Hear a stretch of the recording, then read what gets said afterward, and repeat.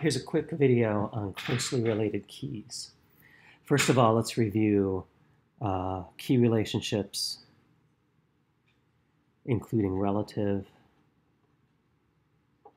and parallel. So relative are major and minor keys that share the same key signature. For example, C major to A minor, that relationship is relative. Likewise, A minor to C major, that relationship is relative.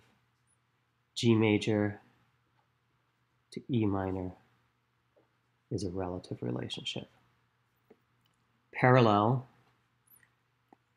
are key signatures, are keys which have the same tonic but different key signatures. So parallel of C major is C minor. Parallel of A major is A minor. So once again, relative, these two have the same key signature, but they have different tonics.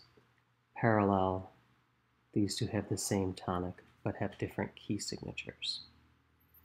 Now we're going to add to this the concept of closely related.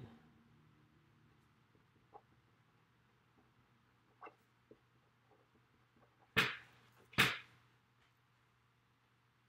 simple definition of closely related is all keys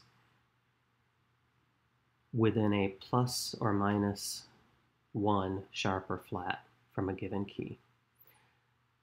For example, if we're in the key of C, we know that has 0 sharps and flats. And if we go to 1 sharp, we've got G major. And if we go to 1 flat, we've got F major. And of course, for each of these, we also have their relative minors. E minor also has 1 sharp. A minor has 0. F major has a relative of D minor. So in relation to the key of C, there are 1, 2, 3, 4, 5 closely related keys. These are the keys that are within 1 sharp or flat. Closely related keys can be seen very easily on the circle of fifths.